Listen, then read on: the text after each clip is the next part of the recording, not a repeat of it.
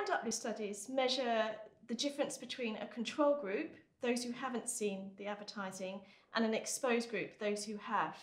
And it's important when you're looking at those groups that there's no bias, for example, in the research. So you have to make sure that your control group is balanced for age, gender, acceptability to advertising, and also category and brand usage. But it's also important to test when you get the delta between the two groups, that result is a reliable result. So what statistical significance measures is how reliable that is. It helps quantify whether the result is something that's happened purely because someone's been exposed to the advertising, or it's happened by chance or sampling error. You can test at different significance levels. At on-device research, we test at the highest level, which is 95% confidence level. And what this means is if we repeated the study 100 times with the same campaign, we'd expect 95 times the result to be exactly the same. And if you test at that level and it's seen to be significant, it means it's a really robust finding.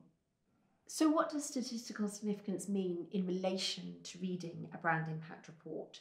So for an end user using the report, if something is seen to be statistically significant, whether that's up or down, it means it's a really reliable finding and can actually be used to inform business decisions. So in brand uplift studies, for example, it can inform which creative works best, which platform works best, which media channel works best, what is your best target audience, and are you using the right targeting technique?